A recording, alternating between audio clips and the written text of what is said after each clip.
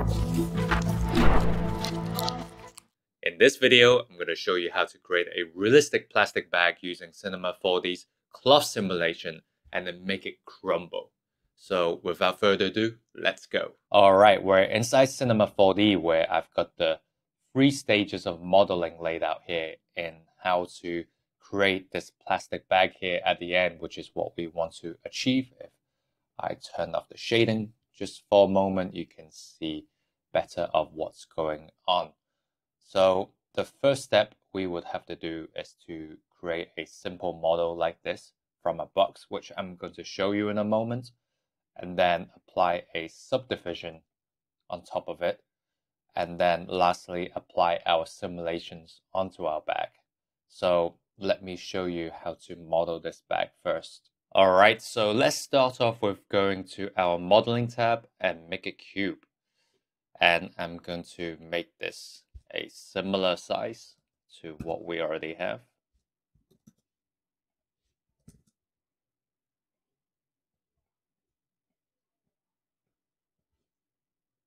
Just rotate that.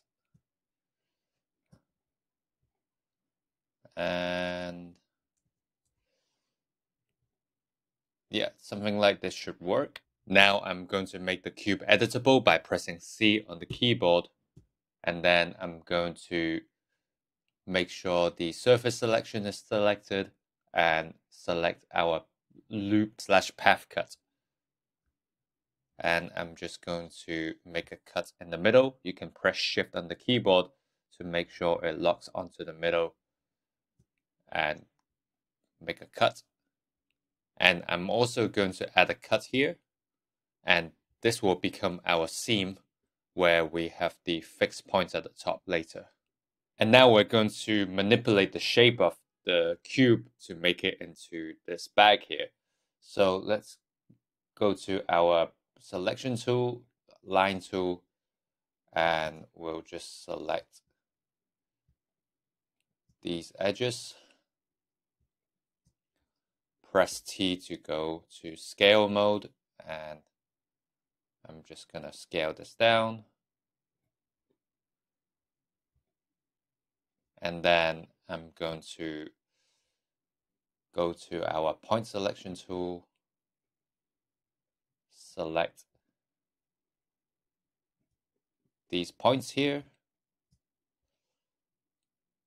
Again, we want to scale it down,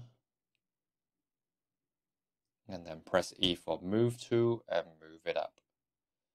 So the next thing we want to do is to add these loop cuts next to the edges of the bag. And the purpose of this is to maintain the edges when we add this subdivision surface onto it. And just to quickly demonstrate what I mean, I'm going to now add this subdivision surface to it. And as you can see, this is definitely not what we want. But if we see what happens to this bag when we add the loop cuts on the edges, I'm just going to turn on the subdivision surface here, and you can see that these edges are now maintained. I'm not going to go into the theory of subdivision surface right now because that's outside the scope of this video, but just know that this is a standard procedure for subdivision modeling. All right, so let's turn off our subdivision surface for now and go back to our polygon mode. And I'm going to go back to our loop cut. And a little trick here that we could use to ensure that the two sides we cut are going to be even, we can increase our quantize step to, let's say, 50. And then while holding Shift on the keyboard, you'll see that it's going to snap our cut onto a division of 50. So we just need to select our point at the end here and then do the same on the other side. And now we have our first set of edge cuts. And if we turn off our subdivision here, we're just going to repeat the same process for all the edges here. So I'm just going to speed this part up for now.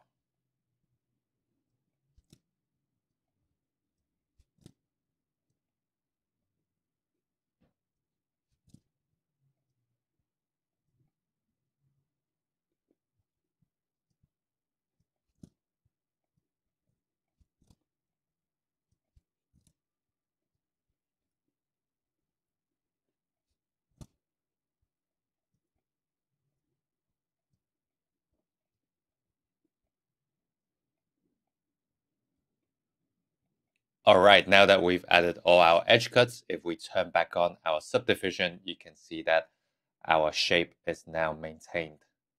So the cloth simulation in C4D works best when we have a high amount of polygons like this. So clicking on the subdivision surface, I'm going to increase our subdivision to 5. And now let's create a archive node and save a copy of this model in case we want to revisit it later.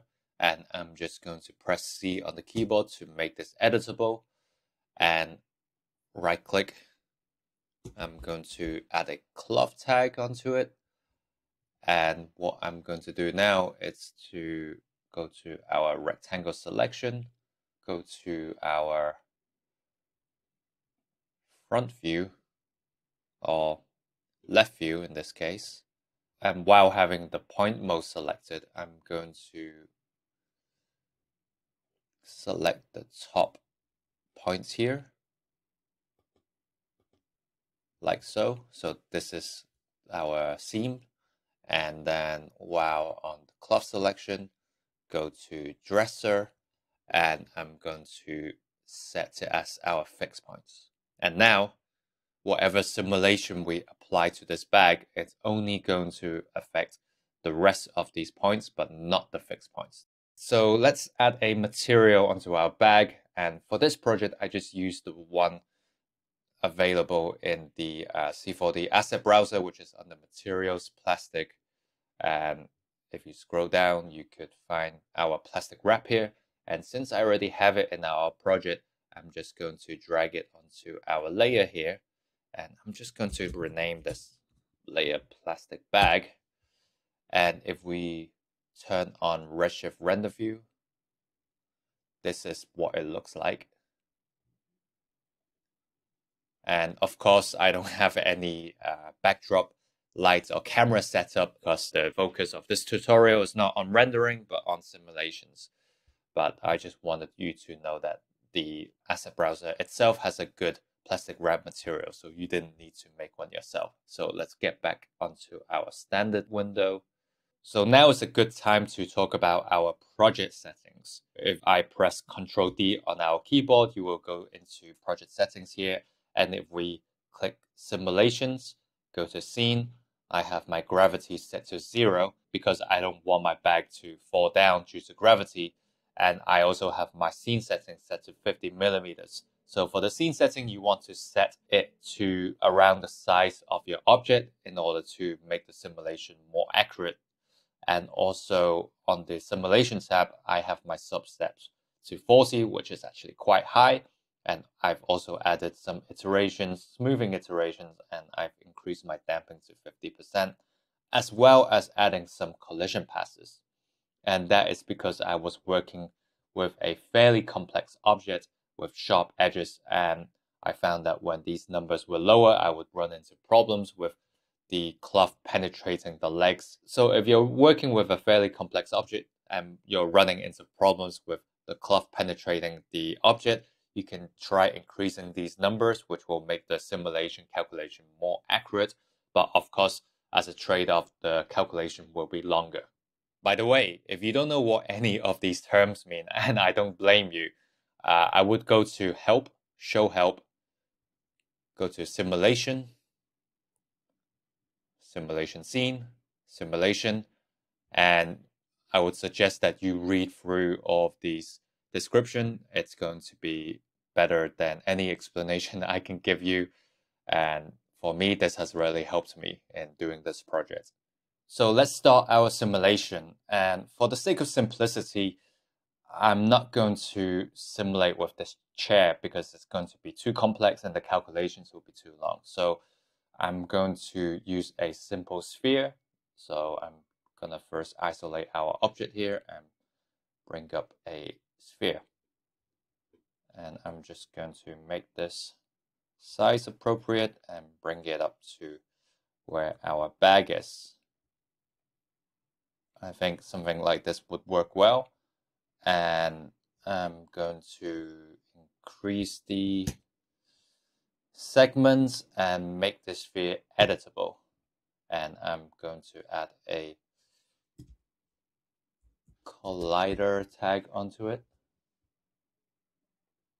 Now we need to figure out how to wrap our plastic bag around our sphere. And in order to do that, let's go to our animation tab, have our sphere selected, go to coordinates, and let's keyframe our scale.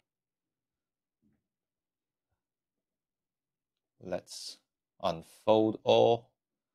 And while having these keyframes selected, hold Control on the keyboard and drag it out to, let's say, to 40th frame.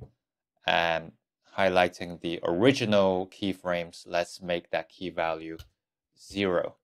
So it's going to expand into our plastic bag. So now if we go to our cloth tag, go to cache, we're going to cache this scene, and I'm just gonna let it calculate.